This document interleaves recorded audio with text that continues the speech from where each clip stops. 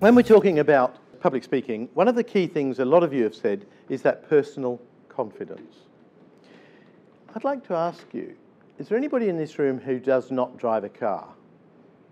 So we've all been through the experience of learning to drive a car. Can I take you back to the very first day when somebody gave you the keys and asked you to sit in the driver's seat? How did you feel? Terrified. Terrified?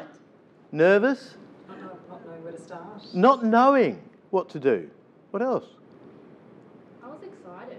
Excited? Yeah. I'd like to suggest to you that public speaking is a bit like that. When you first start off, you don't know what's ahead.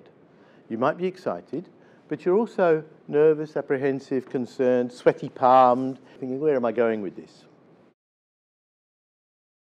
What you're afraid of when you're speaking in front of a group of people is also what you're afraid of when you're embracing new things in life. If you're looking at the car, there are brakes that we have in our mechanism. My passion is in helping people to realize their potential and to overcome their fear.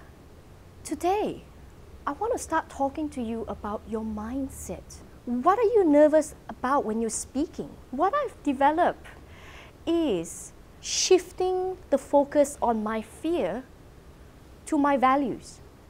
Every time I go out to speak, I reflect on my values. I feel purposeful. I have clarity on why I'm there. I have clarity around who I am for the audience. And I have clarity around who I am for myself.